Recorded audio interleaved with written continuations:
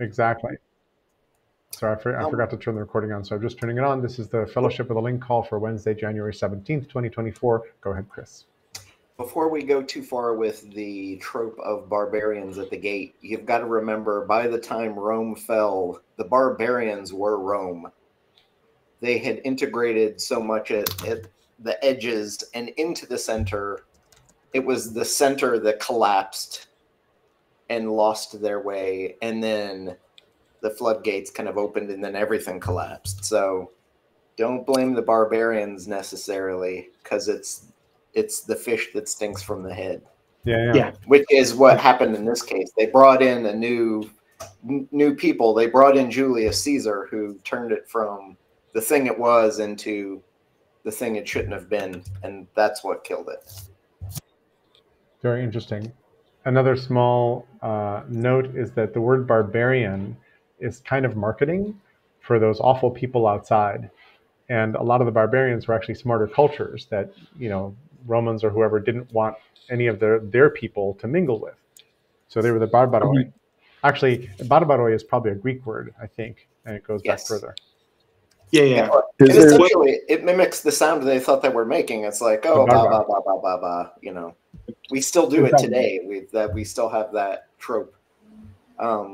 Similarly, with the Catholic Church, most people don't realize the word pagan comes from the word pagani, which means of the countryside. So the people out there are the pagans, and we in the center are the thing. Right, like the rustic, when people are called rustic, and that comes from Rus, which is countryside. Yeah. A lot of well, here, I guess you can go into the reading of city versus country, or just versus, of course, being also already confrontational. So perhaps just as two units in a system, but through history. But in this case, it does believe to me. It does seem to me like there is some reason to call this a takeover. Because of the takeover by market forces, maybe not so very well mediated anymore. And, it's sort of like a bit like you have, the goal of a company for the goal itself, and that yielding a lot of value in the market. And so eventually, and then a transition to the market value by itself, for itself. So it does feel like a corporate identities take over companies, and then they do something like fracking. I mean, to use a metaphor, I guess, like this, they just also rip the companies apart for parts, essentially. And yes, but I agree, Chris, that by the time that happens, that happened because of previous decay, for sure. Mm-hmm.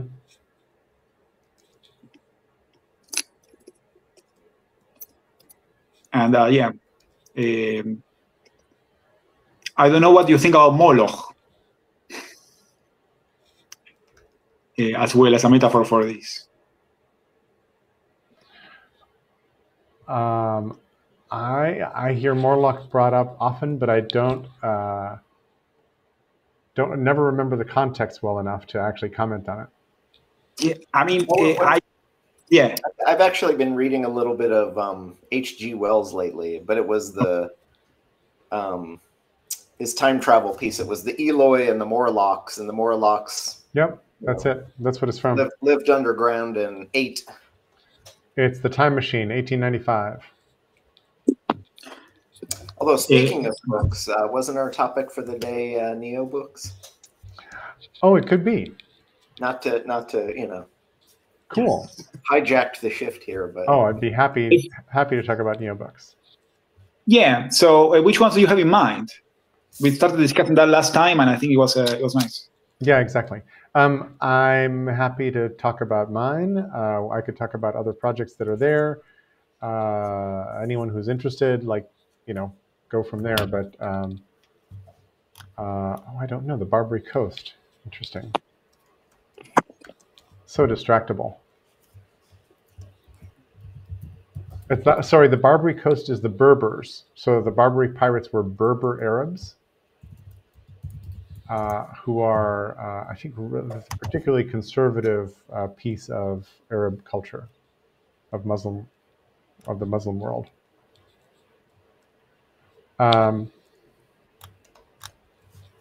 So I'm reviewing here neobooks to see what we discussed previously. In case we want to take up any threads, we have design from trust.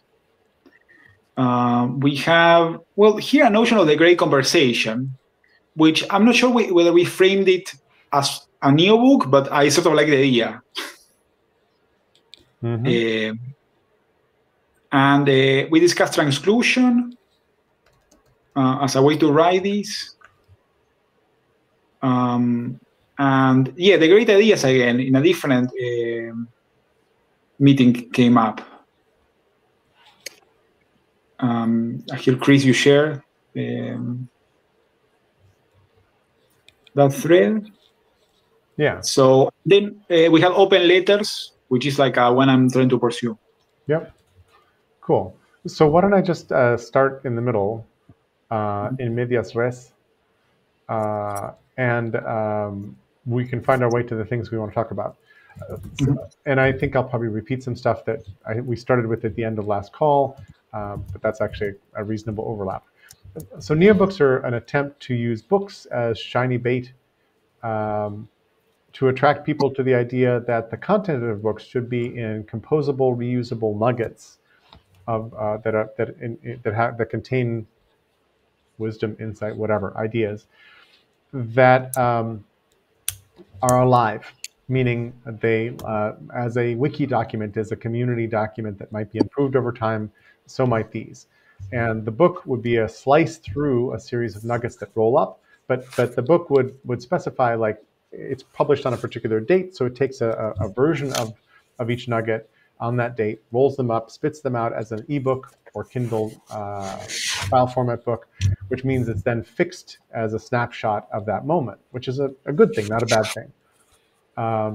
But all these things, whether it's great conversations, the great books of the Western world, or history, or the etymology of barbarian or pagan, all these things could easily be nuggets and then be reused in different ways. Writing a neobook presupposes a kind of a form of rhetoric that I'm still trying to figure out how to explain properly. It borrows a tremendous amount from writing wikily, or writing as if you were writing on a wiki, because a big inspiration for neobooks is how wikis work. Because wikis are social documents, they maintain version control, so you can always roll back and roll forward. And that's one way to prevent vandalism or other kinds of obstruction, et cetera, et cetera. But wikis aren't usually trying to write for composability, meaning one of my problems with Wikipedia is that, or with the peer-to-peer foundations wiki, is that the pages are just really, really long. They wind up being long reads individually because they're trying to sort of encompass the whole subject. But it turns out that a lot of the things that they contain are subunitable, nuggetizable. That nuggetization is a word I'm working with. Like, what does it mean to think in terms of what is the most functional nugget size? What are the boundaries of nuggets? How do nuggets link to each other and sort of flow together so that they still read continuously? Those are all really important questions as I'm sort of trying to compose neobooks. And then the neobook that I'm working on is about design from trust, which is this idea I had back in, 2012-ish. And I'm busy writing kind of an outline in Obsidian on GitHub, which is the massive wiki architecture that I've been using because Pete Kaminsky, who will probably join us in a sec, but he said he'd be late. Berbers are also barbarians? Michael, interesting. And so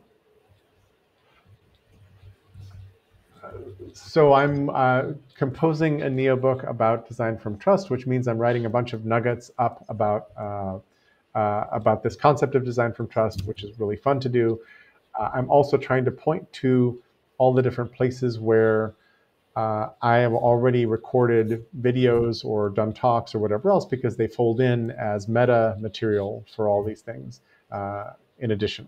So let me pause there for a second and see which part of this y'all are interested in and where to go. And I'm kind of bummed that we're not in Zoom, because in Zoom I find screen sharing incredibly easy and I do it all the time.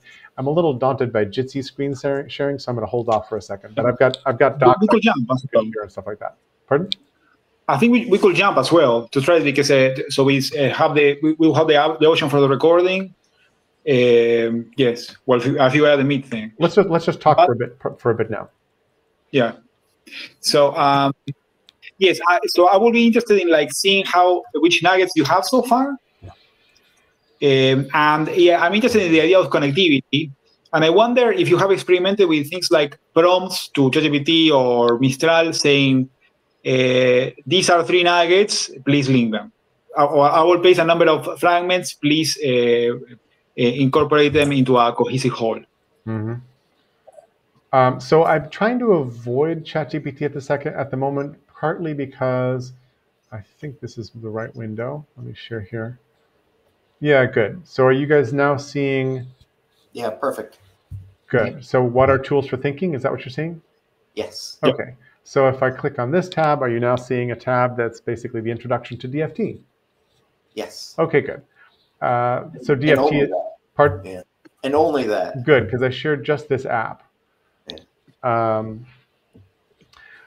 And this, so actually this book has a table of contents. Here's the table of contents. This is kind of what I mean by the Neo book. And my hope is that every Neo book has a landing page and then a table of contents page that looks a little bit like this. And I think that once we start to actually publish Neo books, we'll change this. This will change dramatically, but this is just version 1. But here's a wiki page called DFT cover art. Here's working title. Here's front matter, for example. So if I click on this, this is actually a cut and paste from some resource on the web, I've forgotten exactly where, of what should be in front matter. And all these sections are sort of optional. Almost all of them are optional, not all of them. You need a title for a book. You probably need a copyright of some sort, et cetera, but you don't have to have a dedication, for example. So these will be replaced as I write them with probably wiki links that point to a paragraph or 6 that do each of these things that then roll up into the front matter section. So if I go back to the contents, that's what would happen to the front matter here. And then there's 2 introductions to this book. One of them is the Neo Books introduction, and the other one is the DFT introduction, because, as I say in the paragraph here, this is a new kind of book, a Neo book. So first I need to explain the Neo book thing, and then I need to explain Design Firm Trust. So I'm kind of handicapping myself by making this a doubly complicated book to write. But I like this. I'm really excited by it. And if I click on the Neo Books intro, this is the page that sort of says the most about this. And then it includes, this is a tiny technical thing, but the Neo Books intro includes a transclusion of another page called Nuggets Are Really Powerful. And in Obsidian, this works really well. But when it publishes out to the web through a massive wiki website builder, there's no function yet to include a transcluded page. That's some code that has to still happen. So I'm trying to figure out how to get there. So do you have? Oh, sorry, I'm listening to myself. Go ahead. Do you have a link to this page in your repo? I do. Let me share that in the chat. This is the thing. I'm now over in my brain, but you can't see me, and I now need to find the chat while screen sharing, which I have no idea how to find. I think I see it over here. Good. Let me try this. Yeah, that does it. Hey, Aram. Hi, Bentley. We're diving into Neo books. So picking up where we left off at the end of last call. I was wondering, so real quick. Yeah. That you have a lot of potential chapters for the Neo book, but the actual book's like built state is determined by the table of contents. So that's sort of irrelevant. A plugin or extension I would love to have is one that I can point to this page and then say, show me all the objects that are supposed to roll up into this book, and then show me the status of each of them, right? So one of the nice things of Scrivener, which is the most used writers app, which I don't like at all for reasons I think I've mentioned here before. So I was writing a bunch of different manuscripts in Scrivener, and then one day realized that you cannot copy paste a chapter or a segment from one manuscript into another manuscript. They are completely separate objects, and copy paste does not work. And I'm like, that's dumb, because for me, a book is an outline written around nuggets that exist out in the wild, and it's just a playlist, like a table of contents that rolls up. That's a book for me now in my head. And this is just my conceit for how that works. So, like, this becomes sort of your book's playlist. Your table of contents is your book's playlist. So the book contents page for DFT is the playlist for DFT. And I still haven't figured out with Pete, how do I indicate on a page when there's a link that's just meant to be a link embedded in text, not to be rolled up into the book? And how do we differentiate the links that are meant to be rolled up into the book? Because some of these things actually are recursive. There will be there will be a wiki page listed in the table of contents that has a couple embedded wiki pages which are meant to roll into the full-flowed text of the book. And those are technical details about metadata that we will hopefully iron out. But yes, this page is meant to be the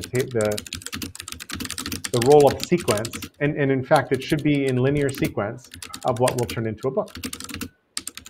And if I've forgotten sections or whatever else, let me know. But this is an amateur version of this. Keep going. And you said it should show the status. I assume like finished or not. Right. What indicates status on those individual pages right now? So right this minute, absolutely nothing. One slow hack would be to rename the pages with a number in parentheses at the end of the name. And because Obsidian is pretty good about mirroring names and making sure that the links still work and all that kind of stuff across pages that refer, that would be kind of interesting. However, at the far end, when it gets published out to the web, I don't want random numbers at the end of page names because that's going to screw up anything I do in my brain, because I have to do this long runaround to actually put pages in my brain, because as I'm busy writing these nuggets, I'm trying to mirror them in my brain. And then, wherever I have a nugget, in the metadata for that nugget, another thing we haven't figured out yet, there will be a link back to my brain for that particular nugget, right? Yeah. Also, I mean, if you want to work on this in the open, right, URLs derived from the file names, so then you'd end up with non-maintainable URLs. I mean, have you explored like using the YAML metadata block for storing that sort of thing? A little bit, yes, but I haven't gotten fluent in YAML, and I don't know exactly where, and I don't really want YAML front matter that then makes it really hard to start writing the book. And that's sort of what I've seen, is that YAML winds up being at the top of the file, and there might be an Obsidian plugin that lets you show and hide YAML, which would be terrific, but I haven't tried to look for it even. Does that all make sense? Oh, sure. Let me stop sharing mine. Let me just sort of show you real quick. Let me stop sharing mine. While he's pulling that up, you could, in YAML, it's in the wiki gardening space, a lot of people will use a little seed emoji and then a little plant emoji and then a big tree emoji to indicate the status. But you could put that in as YAML front matter and then transclude that into your table of contents to give an indicator, at least internally for you, where things stand. Cool. Yeah, that's an interesting idea. I've seen that before, but I didn't realize it was a convention. It's a loose, I've seen it on websites that. Yeah, so like the latest version of Obsidian should give you your YAML as fields like this. Oh. And one of the really nice things you can do here is like you could add. So, for example, when we're dealing with stuff that we talk about with that's on Flancy and Zagora, I just create a custom meta field to link to it. That's awesome. Some people do that in the Agora. They also use YAML or org mode, and they point to the Agora link. And there are conventions where I think I should have a couple of things that are marked like this. Oh no, I didn't want to create it, but let's just take this as an example, right? So one of the cool things that you can do to help like reduce the work is Obsidian has templates. So I can go to my note template and it'll auto create the fields that I have in that template and auto fill them with certain information. Are the templates native or are they an extension? I believe they're native. Okay. So then I can like move this file to. And Pete has joined us. I didn't realize, but he's there now. Cool. Right. So the nice thing about that, right, is then on additionally you can have. So I have a field called is based on, right, which indicates the original location of something. Yep. So you might have a custom field for your brain, or you might use is based on, which has to do with like SEO and schema.org. And the other thing that's sort of useful for this is you could do searches based on these fields. You can do tagging in these fields. Right. Though I prefer there's a convention amongst Obsidian people where they do tags like this, and that does work. And that can make it a lot easier. And just to like show you, the templates folder is here, and it is very basic, right? So that might help. I do that a lot, and I also have like a convention for when I'm linking to another thing that I want to include in a site. Yeah. I usually just have that link as its own file, and then I can link to that file in some other context. I also want to have, we've been talking a little bit here about pose and posse and all those things about where do you publish first and how do you cross post and all that complicated stuff. So many nuggets that I'm going to write about, that I'm going to include in the book, might actually be published as articles on Medium or articles on the Substack that we've built. Like the NeoBooks intro is meant to be the first Substack post, or one of the first Substack posts. I just haven't finished it or figured that out. Could I share my screen for a bit to see how this looks? Yes, and Aram, how do I learn everything you just showed? I'm like all over it. I think that's all just stuff built into Obsidian. So if you do like Obsidian templates and Obsidian, he kind of asked a different question. How do I learn it instead of if I know about it? Well, the answer is RTFM, right? I don't. That's. I'm teasing. That's an acceptable answer for some people, and for some people, no. Yeah. So another thing, some of that you can learn from YouTube videos, but I don't know. Aram, you should have a YouTube series. Yeah, totally. Patreon or something. Absolutely. So that could be a good topic. I guess this applies to everything. You can always go meta, but how we build, how we write the NeoBook using Obsidian or whichever tools we choose.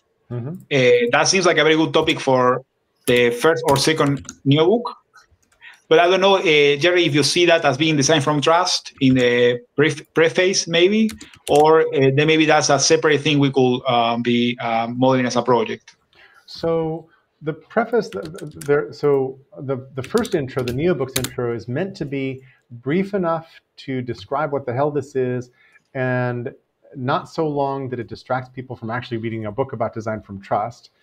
But because it's a NeoBook, it's meant to draw people into the wiki where all of the rest of that could live as connected links, and basically a nice mycelial web of go to town, because the part that's excerpted or that's rolled into the book needs to be the Goldilocks amount of text to function, to get people to go follow it and go play online, and therefore the book designed from trust hopefully will lead people to go play in NeoBooks and on the wiki, and then also to play in the ideas about trust, blah blah blah. Right. My recommendation on book number 1 that you're working on is don't go overboard with Obsidian plugins and all the crazy. Keep it as simple and as close to raw text so that it not only works in Obsidian, but if somebody wants to move it to 10 other platforms, all the simple text will just work. And then once you've seen how it works, you can then flavor it to your tool of choice. I love that, Chris. And kind of go from there. But that makes it much, much more portable than to like build so much Obsidian into it that it's not easily movable or copyable and redoable in some other space, or that will add so much additional metadata that people get lost in the weeds of the metadata rather than the thing itself. Bingo. Yeah, Now, what is the minimum amount of markup? Yeah. Does that mean that YAML is safe because the way Obsidian uses and implements YAML would transport easily, or does that mean even YAML is dangerous? No, I think YAML is, like, at this point, a pretty established convention. Peter noted that Massive Wiki supports it. Almost anything that lets you edit Markdown is going to support it. And almost anything that renders Markdown is going to look at it or expect that you leverage something that looks at it. Right, and potentially just keep it from the view by default. It's because as a standard, it's easy to say if you are gonna have a print view, for example, like to assemble like the chapters into a real sequence, you can just keep the YAML. YAML front matter is an example of something where the convention as developed ended up being it degrades pretty gracefully. So if you give a markdown file with YAML front matter to a YAML parser that doesn't know anything about Markdown, it can see that the first part is a document. And then the punctuation that gets used for delimiting the YAML front matter is standard lines in Markdown. So you can tell even a naive Markdown parser will offset or set off that section of lines. So a thing that I always thought that I wanted to do with Massive Wiki, and now I realize I should do it with other people, is kind of have a Markdown compliance level.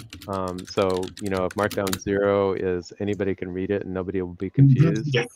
And then something with YAML front matter is kind of like a 2 or 2.5 or something like that, where it's like nobody will break if they see it, but some of the some civilian humans might be confused by that YAML front matter, but nothing will break. And then there's really fancy stuff that you can do in Obsidian that nobody else is going to ever be able to render, and that's maybe like a 5 or something like that. But it would be fun to have kind of a compliance level or standardization / complexity levels, where please write in Markdown 1.5 level compliance, or go ahead and use 4 because we're all using Obsidian or whatever. Yes. Plus one to that, Peter, I think that's crucial. And I'm not aware of many like this, because it's sort of like a protocol of defining these layers for the protocol. So I wrote about, of course, I named it Agora protocol, my take on this, but the idea is precisely to just be explicit about which protocol we use in this sense. So one quick just comment on the levels. The wiki link as an anchor link or semantic link is not in Markdown, actually. So that's sort of like an extension to Markdown as well that I think we are already using because of Obsidian. But I think it's not considered core Markdown. So maybe it's also like at the level of YAML, like something that is an extension to Common Mark. But I'm not sure whether it should be differently. The double square brackets, I think they're actually originally from GitHub's wiki. Right. So it has been pretty well, but you're totally right. It's also, so Markdown 0 actually doesn't even have wiki links in it, right? And then, 0.5 or 1 or 1.5 or something is where you can start to do wiki links. Cool. So let me just I will call that Markdown levels, or Markdown extension levels. Here I will protocol is for me, but also the GitHub links.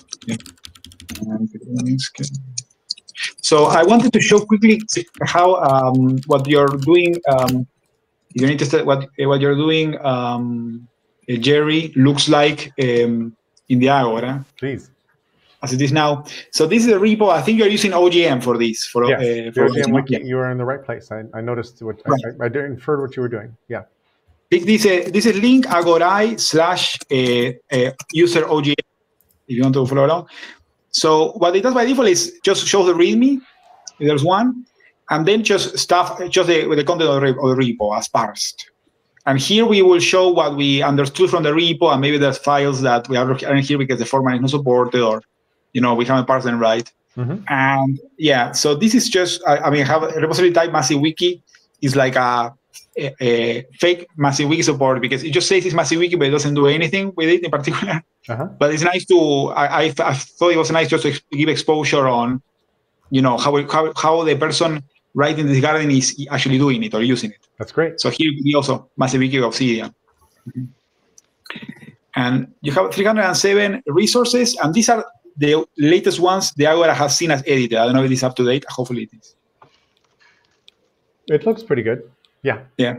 So so here we have examples of the from trust and so on. I don't know if you have any pages that have this YAML or Obsidian convention you're using about transclusion. I have not yet added any YAML that I'm aware of. The only thing I've done is the bang mark in front of a link, which transcludes other pages into the current page in Obsidian. So I've done Interesting. that. Really? Do you have an example? Maybe. Pardon? Sorry, Aram, I think we both had the same question, which was, do you have an example of what that looks like? Yep. Because that's interesting to me, because the only thing that I can think of a bang link doing is embedding an image. But it also does that for pages. Same exact method, embeds pages. I've never encountered that convention. Let me show you. So that may be a Obsidian unique one. Yeah, it's an Obsidian thing, and it's an extension. It's an obvious extension, right? Embed an image, embed a link, basically. I think it gets fairly well used in the Obsidian community. Yeah, I mean, I think it will be easy even to implement that in the Agora because it already has transclusion and it supports Obsidian images, actually, but the same convention. But so it should be, we could merge the two. It shouldn't be too much work, actually. So if you have an example, Jerry, later as well, of like a page that already has transclusion of articles, I could see how it looks and fix it. Good. And Pete, is this therefore one of those Obsidian only things that we should maybe avoid, or is there a more general purpose way of doing it? It's such an obvious extension, and theoretically reasonably straightforward to implement. I think it's a good extension. Cool. I would. Yeah, I agree. I think it's quite idiomatic because of how consistent it is with the transclusion convention. Yeah. I don't know if I would say the same thing if Obsidian hadn't already implemented it, but now that one of the main Markdown editors has implemented it, and because it's a straightforward syntax extension, I would definitely go for it. The one thing I think may not be super consistent across things, because TiddlyWiki does something like that as well. But it's do you transclude the title or not the title, or is the title there? Yeah. Which means the title either shows up twice in the transcluded thing, or not at all. And by the way, we're dangerously close to falling into Aram's explorations into HTMX. That's good. Yeah, which is interesting, isn't it? Yes, it is interesting. I mean, right, like the idea there is like the transclusion becomes page navigation, which I think is an interesting idea. Maybe it's not desirable for every case. Yeah, and Pete, before you got on the call, I was mentioning that you and I had talked about but not resolved. How does the writer, the author of a NeoBook, mark the difference between a link that just should be an embedded link in flowing text versus a link that should be rolled up and transcluded into the text of the book? So I think that's still a thing to figure out. Yeah, the other thing that works with that, right, is like thinking about like conventions and how to include it. Flancian, if you don't mind, I'll do a quick share here. Yeah. Right. So like to give you some context, and I think that this is pretty easily adaptable, though obviously some programs may block crawling. But let's just share screen too. Yeah. Okay. Right. So like the Context Center project sort of does that, where the idea is the actual like file here, and like this is the convention I came up with, but it doesn't need to work this way. Right. The convention is a bare link. Right. So you're not putting it, you're not linking it to anything other than you're just putting the link into your document. Mm-hmm. And when it does that, on build step, it creates these cards. And right now, what it'll do is if it'll attempt to submit them to the web archive, and if it succeeds, it includes a link to the web archive version of that page. But if it does not succeed, it will create a copy of the page's text. This comes with like all of the appropriate SEO to designate that like this is not the original page. The original page is somewhere else. That's where it is. That's but this way, cool. like, yeah, and it's fairly straightforward. I'm working on making it even more straightforward and making the actual crawling process a little more immune to being blocked. But like, I really like this pattern in particular. This is a 11T. Actually, it's not even an 11T plugin. It's a Markdown plugin that you can style the output however you want. And I have an 11T plugin that then styles the output. Have you looked at the OEmbed? Maybe there's like one thing I was thinking of for transclusion is, well, if a site is okay, we need transcluded, or we can use OEmbed to negotiate how to do that. Then maybe it's okay to like save a copy as well. Like the OEmbed like protocol, like check to see if I'm allowed to OEmbed. Right. So that would be I mean, that's one way of seeking consent. But if otherwise, of course, I think we can say if a user wants to save it, it's fine to save it. I think that's also okay. Yeah, my excuse is this is an archive, so I'm going to save everything, and I don't really care about what the preference is. Right, like if I'm including it there, then it's I believe it's important enough to archive. If it's important enough to archive, I think it's important enough to archive. And so the fact that you've got a robots.txt file or whatever is irrelevant to me. I'm going to negotiate around it. I think that's fair. Like, trust the user. Yeah. I'm having a dilemma, which is I was going to join a call I'd like to listen to at the top of the hour. I don't know who can hang after the top of the hour or not. It took us a while to get assembled here. And this is a hot discussion that's clearly interesting to me. So I'm not sure what we should do. If there's a way to suspend animation here and resume next week, that would be cool. Let's do it. I'm fine with that. Should we do that? Yeah, because a suspension protocol. And also, yeah, exactly. Should we put that in the YAML? And then that'll also give us all a chance, now that we're warming up the subject a bit more, to come back in with different ideas or whatever we trip across in the intervening week.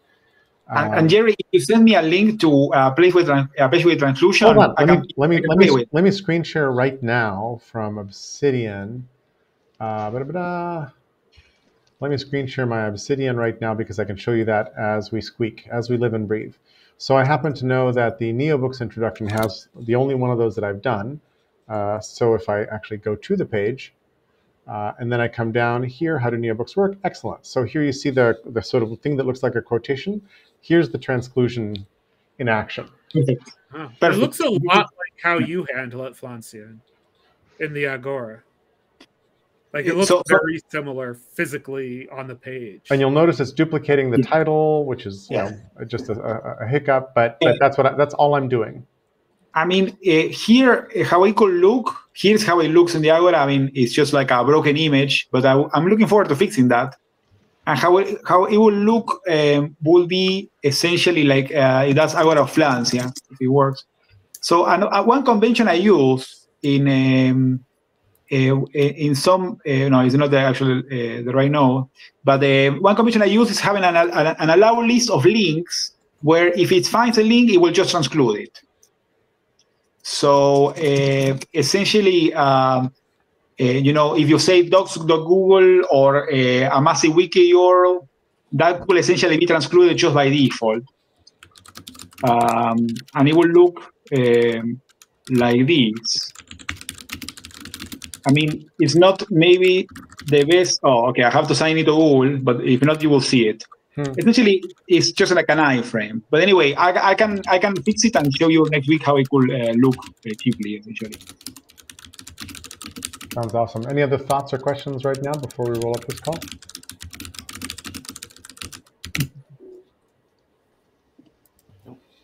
We're good then. Roll it up. Yeah. Thank you. This was when we started, and it was just me and Flancian's other machine holding the Jitsi open. I was like, well, okay, I guess nothing's going to come of this call. Yeah, it was so exciting in the end. Like so many people here. Yeah, I agree. It was like great. Thank you. And okay, let's recover the context next week. NeoBook, design from trust, transclusion. Perfect. Thank you. Okay. Awesome. See you then. So much. See you, some of you in the meantime. And I'm going to turn off the recording and head over to the other call. Awesome. I got dropped to another call too. Bye. See you next week.